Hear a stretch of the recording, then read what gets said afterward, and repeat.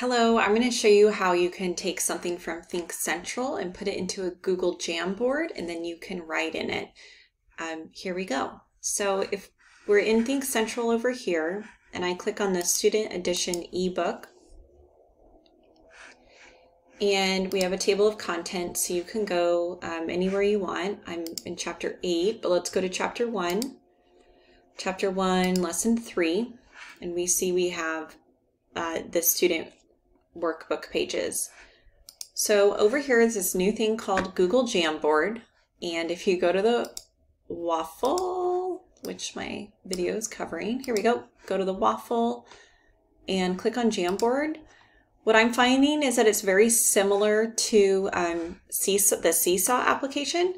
So we're going to hit New Jam, and I'm going to go back over here, and I have a screenshot tool. So mine looks like this feather.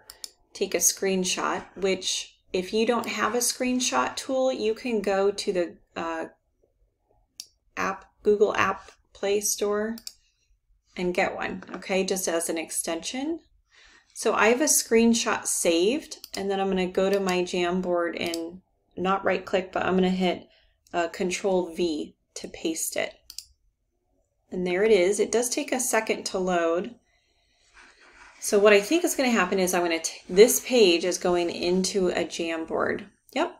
And I must have hit it 4 times because there it is 4 times. So I'm going to delete 3 of them, and I can move it up here. Now, Jamboard looks better landscape. I don't know if I can change that. Nope. Okay. That's a sticky note. But if you want to do it, we could have taken like a half-page snip like that. Okay, and then that would fill the screen up more. I don't need that. So here we are in Jamboard, and then you can write on it using a pen here. How many visitors were there in July of 2008?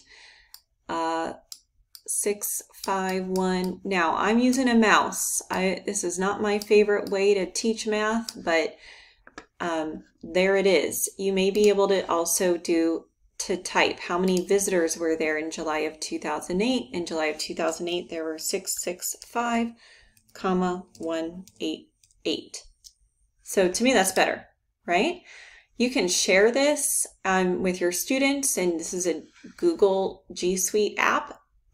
So then you can post it on Google Classroom, but I've heard teachers, it just came out and they're starting to have a lot of fun with this Jamboard and using it to teach the math lessons. So I hope that helps. I hope that answers your question, and reach out if you have anything else.